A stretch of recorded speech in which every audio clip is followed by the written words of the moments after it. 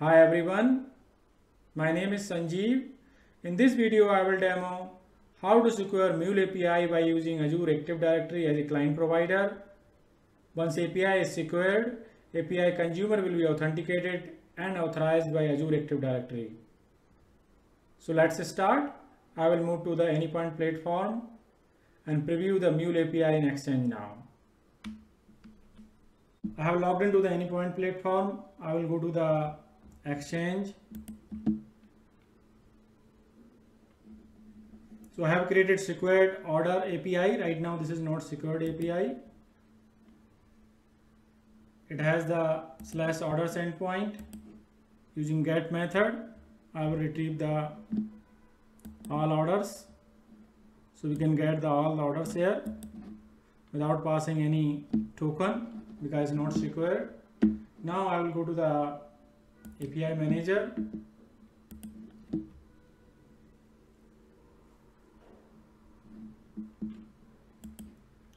So I have registered this API to the API manager and it is paired with the implementation Mule application using auto discovery. We have instance ID. Right now there is no policy configured and this API is not secured. So if I will go to the Postman, so this is the API and I'm invoking /API/orders endpoint. Click send. So we got the result.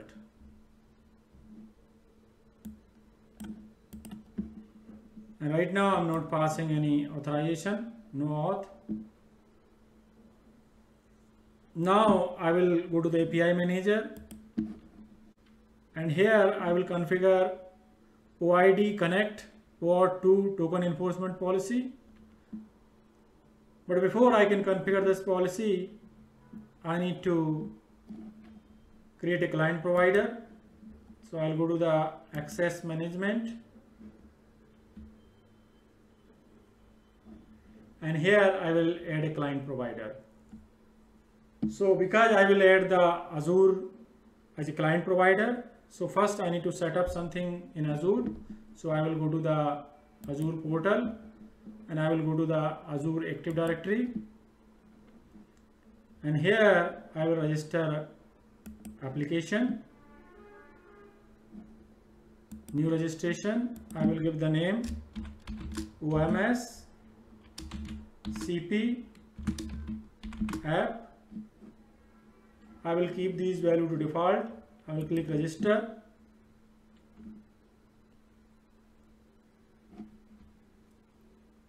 So application has been registered. Now I will create a secret,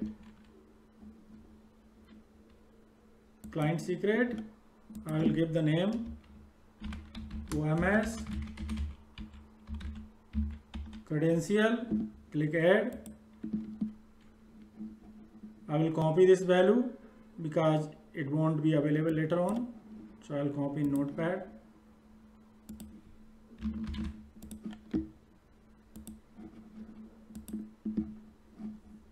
Now I will add some permissions. So API permissions.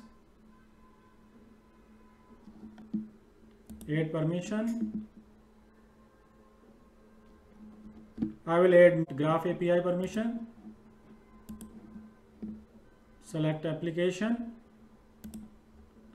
And I will add application read write owned by permission. I will give the grant admin consent to default directory.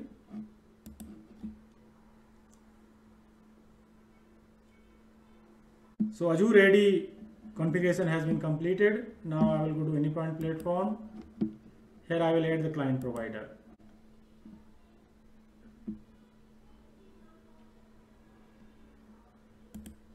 I will select OpenID Connect DCR for Azure.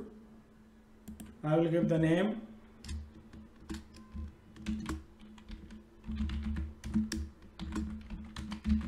client provider Azure AD.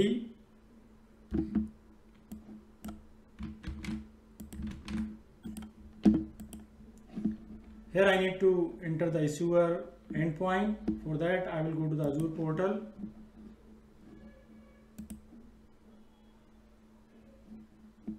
I'll go to the overview, click endpoints, and here I will copy OpenID connect metadata document endpoint.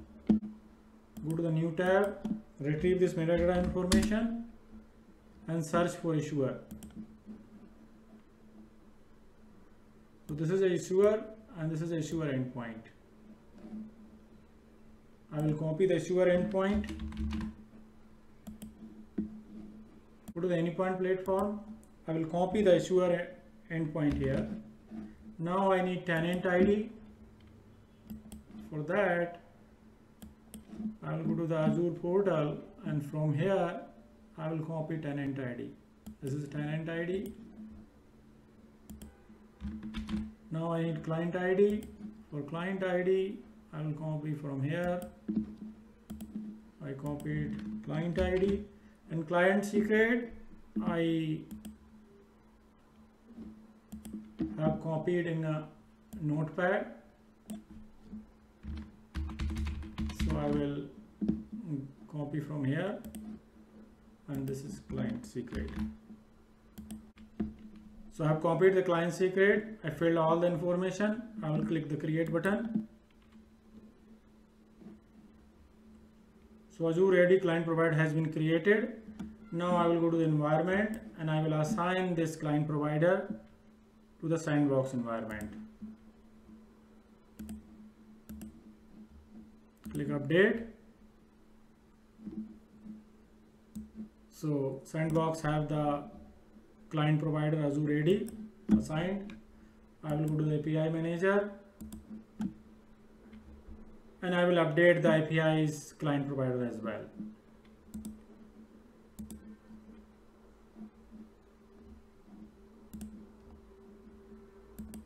So I will select client provider Azure AD, click save. Now I will go to the policies and I will add the policy here.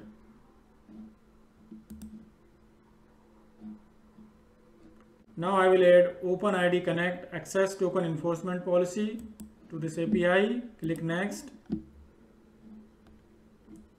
I will keep all these fields to default. Only I will skip the client ID validation. I will click Apply. So policy has been applied. Now API has been secured. Now if I will go to the Postman, I will invoke this API again, this endpoint again. We will get the error. Right now it is taking some time because it takes time to push the policy to the runtime manager. So we'll keep trying.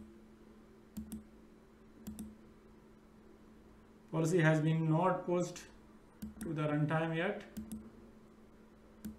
Takes a couple of seconds. Once policy is updated, we'll get the error. So we got the error. Policy has been updated in the runtime. Now we need access token to access this API. So we need to get the token, OAuth 2 token. So I've already created the request to get the token. Let me get this token URL again from portal, Azure portal. I will go to the endpoint. This is the token endpoint. We have to use B2 token endpoint. I have copied the OAuth 2 token endpoint. I will paste it here.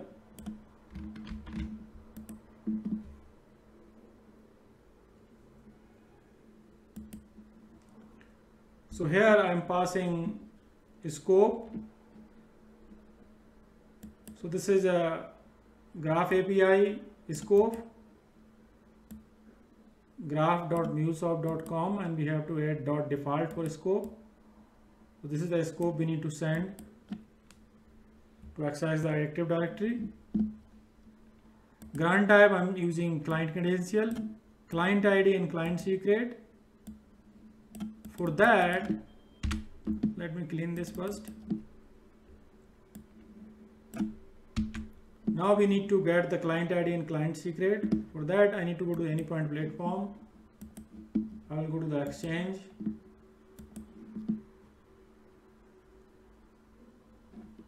I will go to the API, and here I will request the access. So I will select the instance, then I will create new application, OMS portal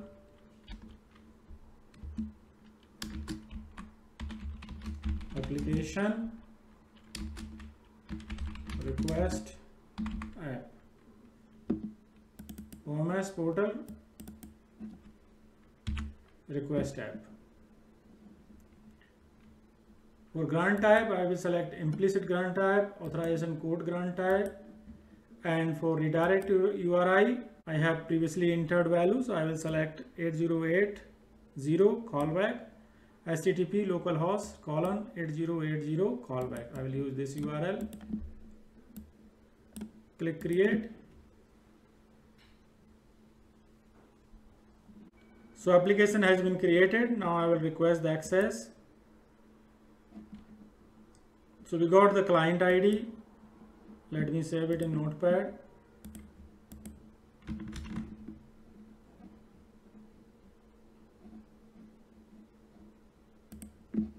And we got client secret. I will save in Notepad. Click close.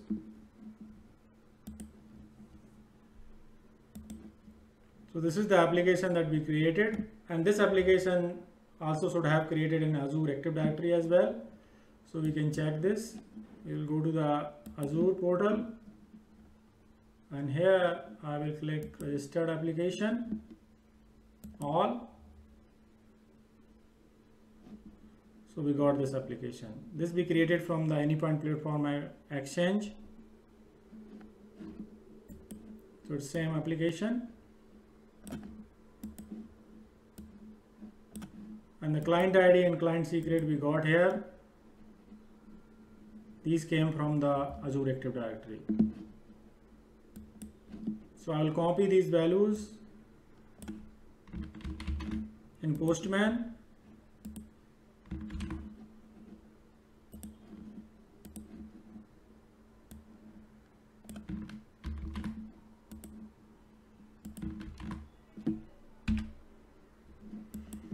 So we have a scope, that is a graph API endpoint / .default, grant type client credential, client ID and client secret we just provided, and there is no parameter. We have method post. I will click send.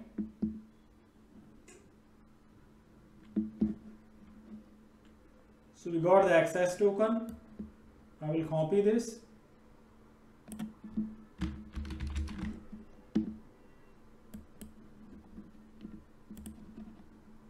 And I will use this when I am invoking this API endpoint. So I will send this token as a bearer token. So I selected authorization as a bearer token.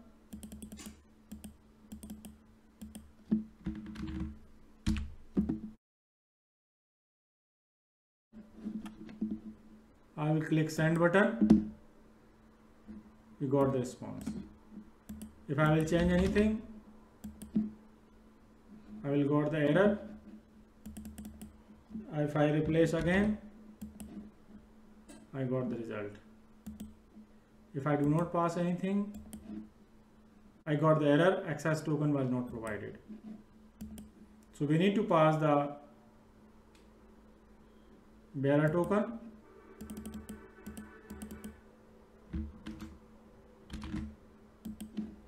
Click send, we got the result. So let me recap. Initially our API was not secured.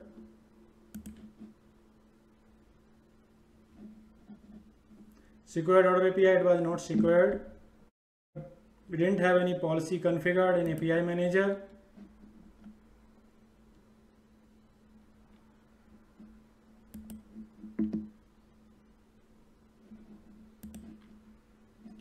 There was no policy configured here. Then we try to secure this API. For that, first we created client provider in access management.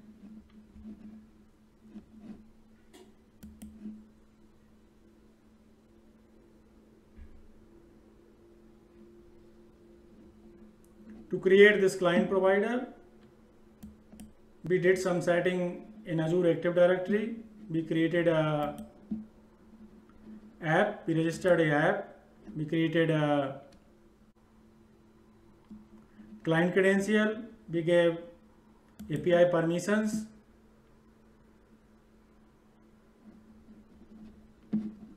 and then we created a client provider, Azure AD client provider, by passing these value from Azure portal. Then we assign this client provider in sandbox environment, and at the end